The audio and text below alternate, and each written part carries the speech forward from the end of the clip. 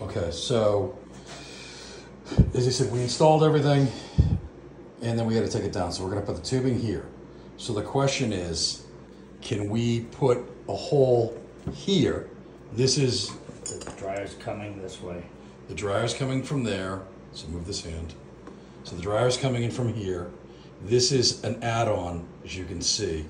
So can we just drill it that way and secure it there? And the way we have it up here is the dryer vent's coming through. There's an elbow. There it is. And that's where it's mounting to.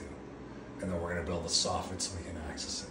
So again, from a video here, is this gonna be sufficient? Can I just drill a hole through the top of this and stick the hose in? Yes. 1/4 of an inch. Because the manual sucks. We downloaded it and whatchamacallit, we've watched videos and but people different at it. So thank you. Bye.